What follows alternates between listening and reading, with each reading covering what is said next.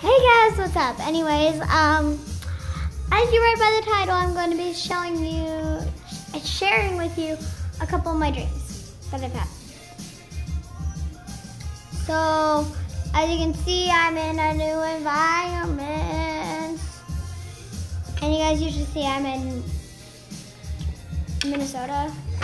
I'm in Arizona right now. So, I'm not in Minnesota anymore. I'm still in the United States. Anyways, what we did is, I want to get on to my weirdest dreams. I don't know, I just want to. Anyways, let's get on to that. Anyways, my dream starts off with me, and I'm going to use cover-up names for the people. The cover-up names are going to be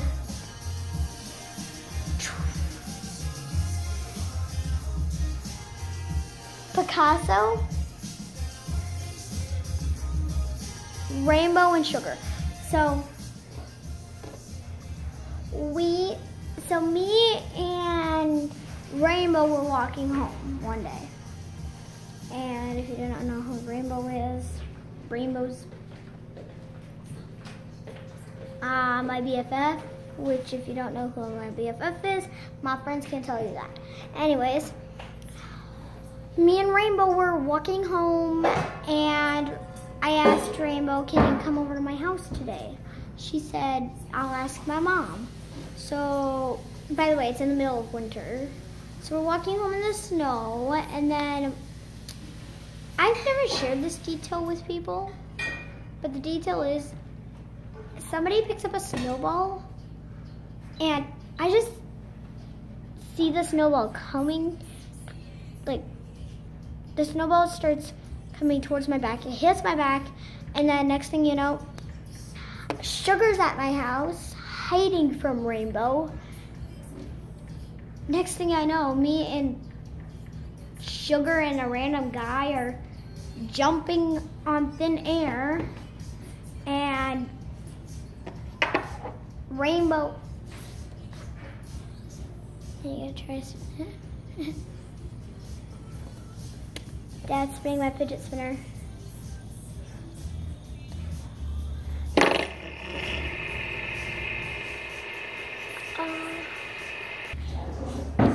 Okay, back guys. Anyways, why I said, oh, it's because my dad he was spinning my fidget spinner on his thumb. This doesn't cut. From, Sharpens. He did it from his middle finger. My fidget spinner was spinning from his middle finger to the table. Middle, table. By the way, I want to bring up something that I thought last night. I don't know why, but last night, this wasn't a dream, but have you guys ever seen the series Alvin and the Chipmunks, the one where Theodore becomes Little T? Yeah, I literally just thought the words in my head, Little T doesn't need nothing, Little T does not need help, Little T gets stuff from himself. I just thought those words in my mind. From Theodore. AKA Little T. Oh. Anyways, but the first dream happened, yeah, I told you where me and Rainbow were on the trampoline. And then, okay, so we're just jumping, and Rainbow's staring at me with me and Sugar, and this random guy jumping on thin air. And then Picasso starts throwing dead rats at us. And by the way, it's not actually Picasso, it's this guy at school. I'm not gonna say his name, but we're gonna call him Picasso since I looked at a Picasso painting. But that's the first dream. The second dream is, it's a nightmare, but I was 5 years old, so it's like, I was 5 years old, so it's like, this dream is just like weird. But when I was 5 years old, I had a dream that I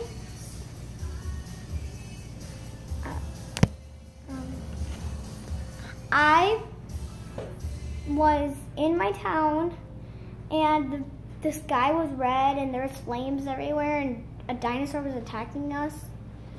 I also had a dream that a dinosaur was my pet. A T-Rex was my pet. And the T-Rex was the one that destroyed the town. I also had another dream, which I don't want to get around this dream so much, since this is what made me like totally terrified about scorpions. But then I ended up having another dream which solved that, which is a solution to my fear gone. But my dad was fighting with somebody, and a scorpion was on my fingernail, and a scorpion stung me, and I was in the hospital, and I woke up. So I assumed I died. Since never in your dreams you can die. You can die. By the way, for anybody listening, you can die in your dreams. It's not that often though, but you can die. Like, you can die. But see, a YouTuber said, I don't remember the YouTuber's name, but a YouTuber said that she started having dreams where she like would jump off a building and actually hit the ground, or she would, you know how in dreams you would jump into the water and then your dream's over? Well, she would, when she jumped in the water, she would actually drown. So I assumed I died in my dream. I didn't die in my dream, but I assumed since my dream ended, I assumed that I died. The reason, I actually forgot about this nightmare, and then I watched a video which reminded me. But this dream actually solved that solution to the scorpions.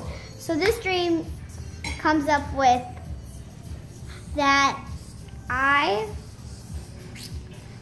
was inside of my sister's house, and my dad came to pick me up, and 6 scorpions were surrounding us. And they looked all fierce towards my dad, but all nice towards me. And I ended up keeping them as pets, and then I got another scorpion as a pet. It solved the solution. I mean, I'm not scared of scorpions anymore. I'm not afraid of scorpions. What? Who's on the table? Okay. But actually, surprise fact, I might be actually staying out here forever. I might not be going back to where I live. Anyways, bye guys.